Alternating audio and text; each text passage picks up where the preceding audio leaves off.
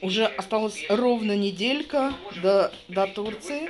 И я решила, что пора уже ногти. Буду делать ногти на ногах. Я долго думала, чем делать. У меня вот такие всякие средства. Сейчас покажу. Окажется в этом варианте событий. Так. Например, если вы считаете сегодня... Сейчас покажу. Я решила сделать себе вот такой. Эй, ну давай. Вот. Да? Господи, я думала, то не фокусируется, а это тоже не фокусируется. Во! Серебристые. И ноги, и руки я сделаю серебристым. Так. Покраска продолжается. Сейчас покажу. Как, я не знаю, показать. Ну, тут никак не покажешь, наверное. Серебристый.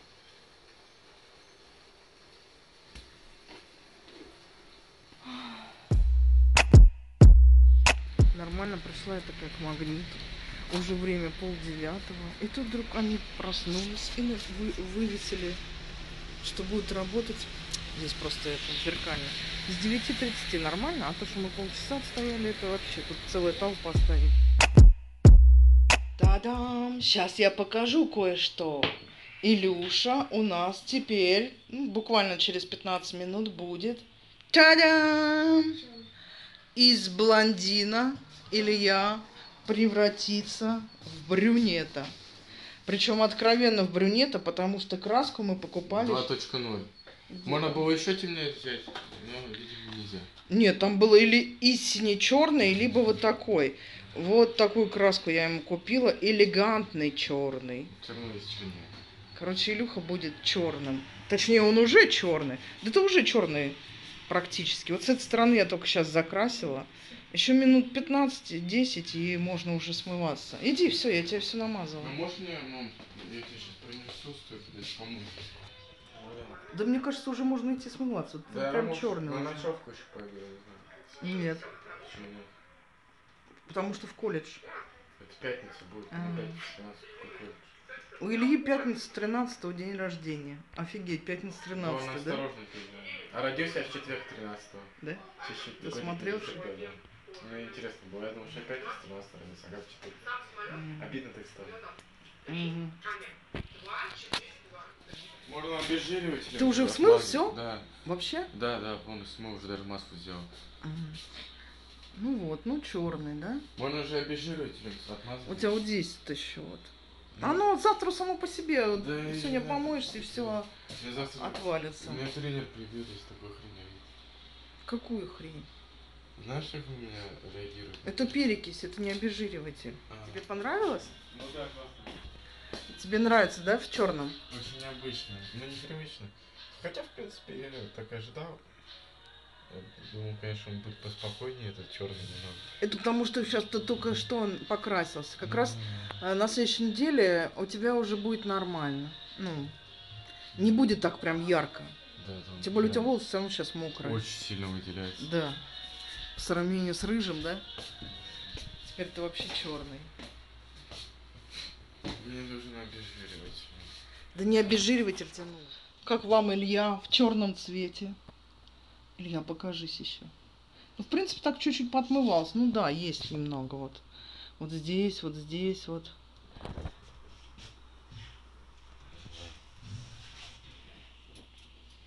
Нормально встань. Что ты лицо такое делаешь? Специально, что ли? А, ты побрился. А зачем ты раздеваешься? А? Илья. Неудобно в этой кофте? Одень вот этот мякиш, да. Она обтягивает. И что? Это нормально. А я только спину побрил. А, спину побрил. Лицо побрил, бороду сбрил, да? Да. Поэтому тебе такое лицо недовольно? Что неудобно? Это типа ты свернул, что ли? В комок скатал, блин? Илья, ай-яй-яй. А где это? Ну-ну-ну. Штучка, моя кофта, которая... Не знаю, какая твоя кофта? Шелушишками. Шелушишками? Это что это за кофта с шелушишками? Мои картины. Девочки и ангелочки. Это девочка с мальчиком читают, а это ангелочки. Не, вот это моя, которая еще от спортивных штанов. Непривычно тебя видеть. То белого, то рыжего, теперь черного. То есть у тебя или одно, или другое, да? Блин. Кто отсвечивает? Свет. Черный? Из-за этого кажется, что у меня волосы неровно уложены. Неровно уложены? Но там все очень ровно уложено. Илья сейчас уходит куда? Дальше. На тренировку. У меня тренировка после. Ну, а потом после Даши... Даша это его подруга, если что, да? Свой пацан, короче. Блин. Что такое? Полотенце. Всем привет. Время 7 утра. Без 5-7. И мне вдруг вот прям вот срочно понадобилось посмотреть, какие платья я возьму с собой. Уже, в принципе, можно потихонечку собирать чемодан. Я тут свалила, вот сейчас покажу. У меня целая куча платьев. Хочу выбрать, какие я возьму с собой в Турцию на отдых. Сейчас соберу диван, отведу Сережу в школу, схожу в магазин, приду и буду примерять платье и буду выбирать. У меня вообще много платьев. Есть, которые я ношу, есть, которые я не ношу, есть, которые мне малы. Ну, какие великие у меня нету. Я хочу сейчас померить те, что я возьму в Турцию. Много я брать не буду, потому что сейчас зима, и мне еще нужно кофты взять, штаны и все такое, спортивные костюмы, все это. Я боюсь, что когда мы летом летим, мне все время не хватает места, а здесь так вообще. Это будет сложно все поместить, потому что у нас один чемодан с Сережей на двоих. У Сережи много вещей, у меня много вещей. Ну, все, что не влезет, мы, как обычно, кладем к Андрею с Ильей. В этот раз, опять же, я говорю, зима, и Илья собирается брать и толстовки, а у него толстовки такие, что не слабо тоже место занимают. Боюсь, что... Но все равно я в основном хожу днем в платьях. Я честно скажу, я больше люблю платья. Я считаю, они более женственные. Но я не знаю, я даже ни разу еще не мерила платье с короткой, вот с такой стрижкой. Не знаю, как это будет смотреться, поэтому сейчас я буду мерить платье и выбирать то, что я возьму в Турцию. И первое платье, которое я хочу примерить, это вот такое. Я в нем была у Илюши и у Сережи на выпускных. У Сережи в саду и у Илюши в школе. Но знаете, чем оно мне не нравится? Оно классное. И в зеленых носках, главное, да? Ну, извиняюсь. Оно в том плане, что оно тоненькое, да? Тоненькое, все красиво. Но оно меня явно не худит. Вот явно оно меня не худит. Мне кажется, я в нем такая крупная. И под короткую стрижку, конечно. Ну, я не знаю, может, надо привыкнуть. Ну, я посмотрю. Вот такое платье есть. Вот, да? Особенно сбоку, как беременная женщина. Посмотрим. Сейчас следующее покажу. Это следующее платье. Это мое самое любимое платье. Здесь кармашки есть. Да, оно такое все это. И я его точно беру 100%, потому что это мое самое любимое платье. Я уже говорила это неоднократно. Мне в нем очень комфортно. И даже я знаю, что оно меня тоже не худит. И тоже как беременная сбоку, да? Но мне в нем очень нравится. Мне в нем комфортно. Оно длинное прям в пол. Прям в пол. Длинное. И я его обожаю. Это я беру однозначно. Следующее платье вы уже видели. Это то, которое я одно из последних купила. Это турецкое платье. Я уже его одевала. Здесь мне нравится, что есть кармашки. Его я тоже точно беру на все 100%. На все 100% его я беру. Оно из плотного трикотажа сделано. Это я тоже буду точно брать. Еще одно платье, это я тоже точно беру на все 100%. Это то платье, в котором я была на Новый год. Это шерстяное платье, чуть ниже колен. Его я тоже точно возьму на все 100%. Потому что оно шерстяное, как раз сейчас в Турции типа тоже зима, хотя мы смотрели видео, там днем до плюс 26-7, то есть тепло. Но вот так вот вечером или днем, когда уже жара спадет, оно теплое, шерстяное, пойдет. Еще у меня есть вот такое, это уже старенькое платье, давно его уже не одевала. Надо повыше натянуть. Оно тоже в пол. Вот. Тоже в пол. Но его я не буду брать. Знаете почему? Потому что оно синтетика. Синтетика, и хочется походить в чем-то натуральном, чтобы оно не потело, как говорится, лишний раз. Да и потом оно мне уже не очень нравится. Оно висит, не знаю, и выкинуть жалко. О, видали, какие у меня руки? Ужас. Еще у меня есть вот такое платье. Оно мне вообще в обтяг. Его я, конечно же, не возьму. Хотя я его покупала в Таиланде на Пхукете. И оно очень легкое. Хлопок, наверное, я думаю, прям тоненькое-тоненькое. Или лен, что-то такое. Но оно мне прям вообще... То есть мне надо еще для него, чтобы в нем ходить, еще худеть. Оно вот такое. Чуть ниже колен. Но оно очень комфортное, если размер нормальный. Я его одевала, кстати, всего один раз. Это вы платье уже видели. Это с дом Трика как раз. Его я тоже точно возьму. Не знаю, или буду в номере в нем ходить, как домашнее платье. Это я уже показывала. Это вы видели. Смогу я в нем на улице ходить или нет, не могу сказать. Но в номере, если что, очень даже пойдет. Как домашний. Еще у меня есть вот такое платье. Я его тоже люблю, потому что мне в нем комфортно. Я знаю, что может быть там кто-то подумает, оно тоже такое как бы длинное. Вот. С кармашками тоже. И легкое. Оно прям легкое-легкое, прям вот прозрачное. Вот. Его я тоже беру 100%. Господи, пока померился уже шухер такой на голове. Причесывалась полчаса. Ладно.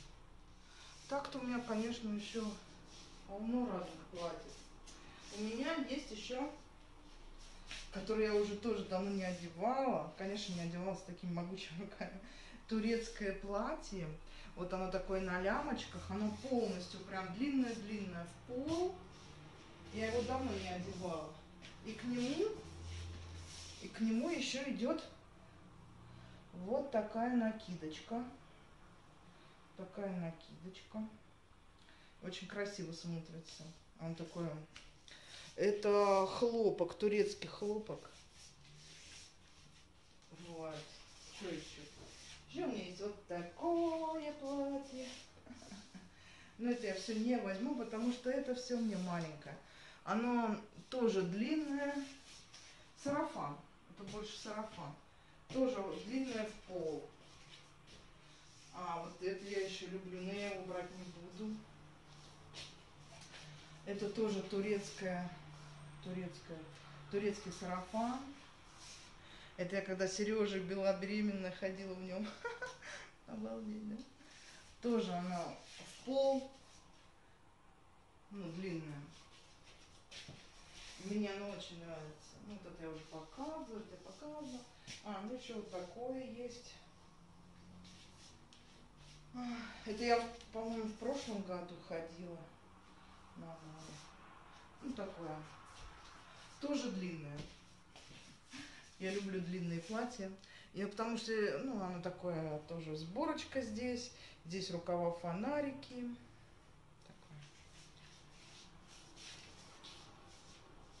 Тут еще всякие разные есть. Но я в них не хожу, потому что они маленькие для меня. Есть вот такое у меня. Тут с цветочком. Есть вот такой сарафанчик. У меня даже есть фотосессия в нем, я помню.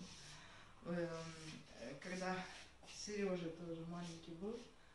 Оно мне тоже маленькое сейчас. Ну и это само собой маленькое тоже.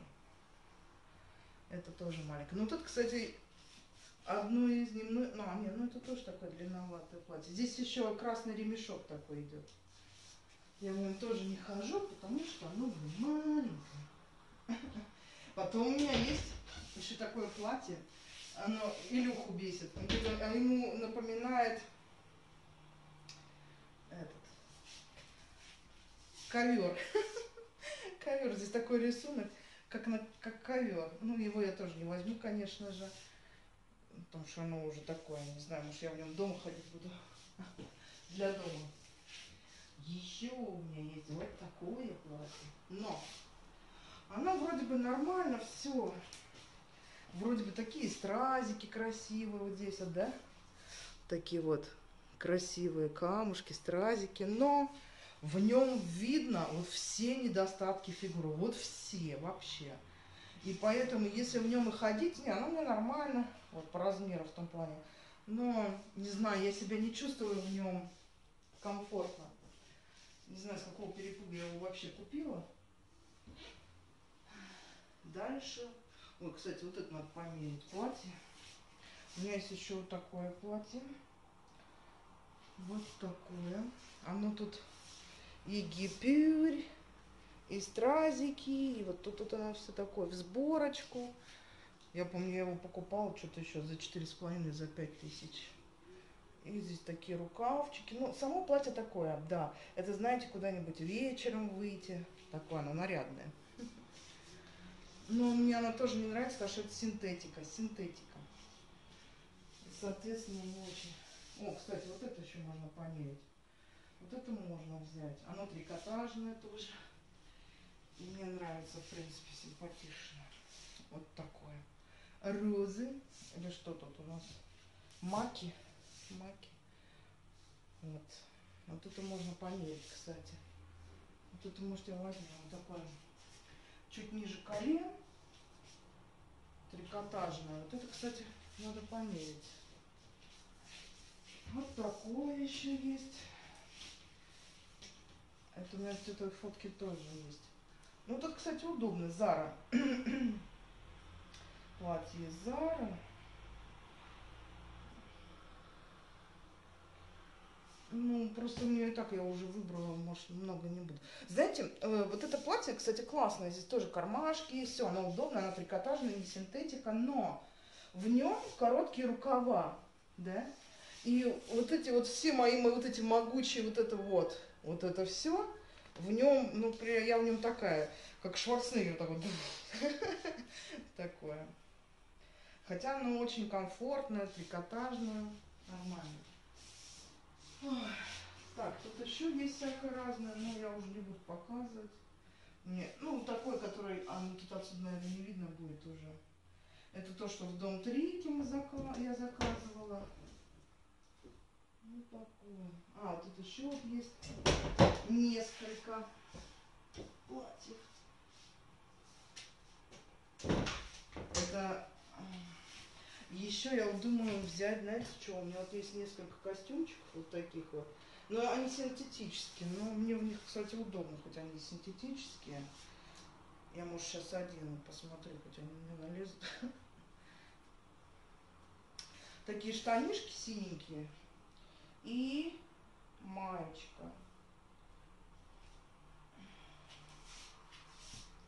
И маечка, ну, костюм. У меня их 3 костюма вообще. Вот еще вот такие штаны есть под майку. Синие. Там еще майка другая. И вот такого. Еще вот такого плана костюмчика. Только здесь не штаны, а здесь бриджами. Бриджами сделано. Тоже костюм, но бриджами. Надо будет померить. Короче, начинаем собирать чемоданы.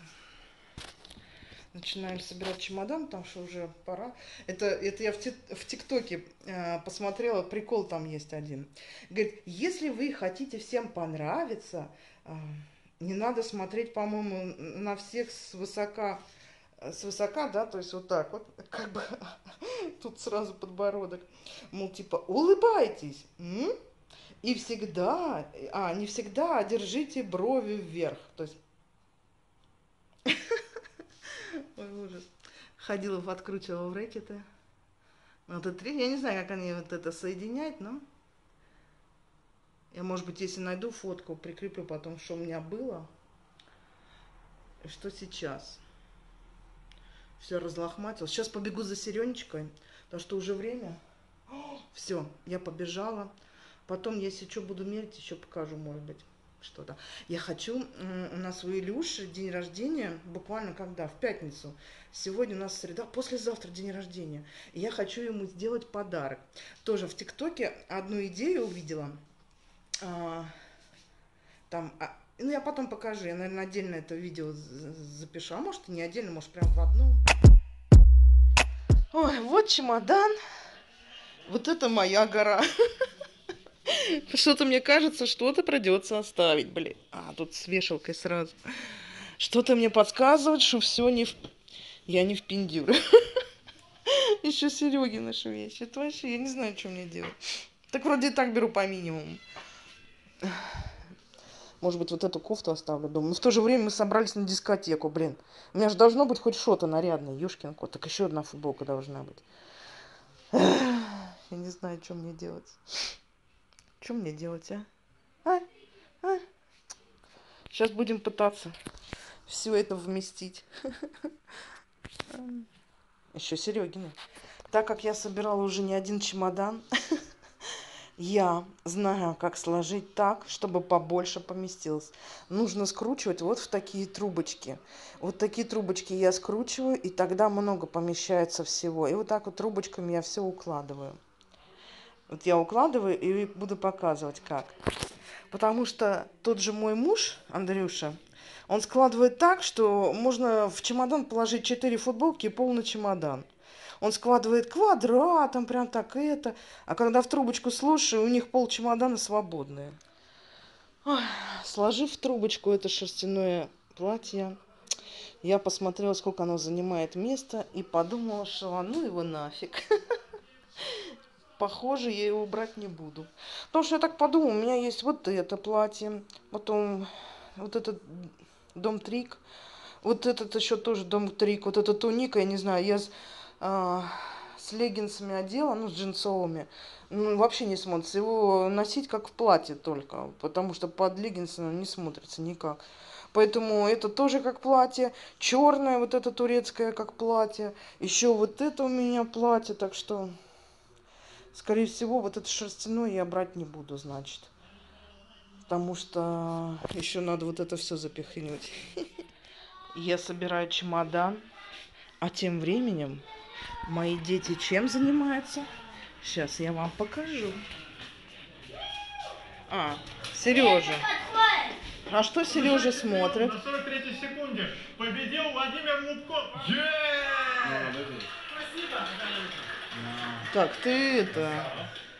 Они смотрят бои без правил, да? Это бои без правил? Ну, это было то, мне очень понравилось. Это то, чем ты занимаешься? Ты уверен? Первый слой уложен. Сейчас буду укладывать второй слой. А потом вот здесь вот будут Сережины еще вещи. Купальники я себе буду брать вот такие два. Один это будет запасной, а второй вот с платьицем. Конечно же, у меня такие страшные ляжки, что даже за этим платьицем не спрячешь. Но все же, в основном я хожу вот в этом, который как платьице сделано. И на запасной, если этот не высыхает, вот этот одеваю. Итого, я сложила 2 слоя свои вещи. У меня ну, вот это я по-любому беру, это спортивная кофта от спортивного костюма. И ту кофту я беру, но это я уже буду класть после того, как сложу Сережины вещи. Шерстяное платье, я уже сказала, я не беру. Вот эту футболку я положу в рюкзак к Сереже или к Илье, потому что я там сниму теплую кофту в самолете и переодену вот эту футболку. Ну и костюм вот этот, думаю, не влезет. Ну, влезет, значит, воткну. Как говорится, сейчас вот это я пока не беру. Вот это я обязательно возьму, но потом уложу. Сейчас я уложу Сережины вещи. И дальше уже будем смотреть по тому, сколько чего влезает. В итоге все оказалось не так страшно, как я думала. Вот они, Сережины, все вещи, все. Здесь одну кофту он на себя оденет. Потом у него еще есть две теплые кофты. Вот это и вот это с Микки Маусом теплая. Далее мы берем 5 футболок, 2 шорт, 3 спортивных штанов, 1 джинсы и 3, по-моему, или 4 тоненькие кофточки. 3 тоненькие кофточки, и плюс к этому в американской куртке он поедет. Вот здесь мои вещи. Так что здесь еще влезет. Я просто думала, влезет или нет. Так что я еще, мне же еще надо вот этот положить, от спортивного костюма кофту. Потом мою кофту вот эту. Еще Сережа будет брать свой рюкзак. В нее, если что, мы сложим. Так что я даже и костюм, наверное, возьму. Может, даже и сарафан. Хотя нафиг не надо что-то лишнее тащить. Я вот думаю, стоит оно брать? Шерстяное платье брать, мне не брать, я вот думаю.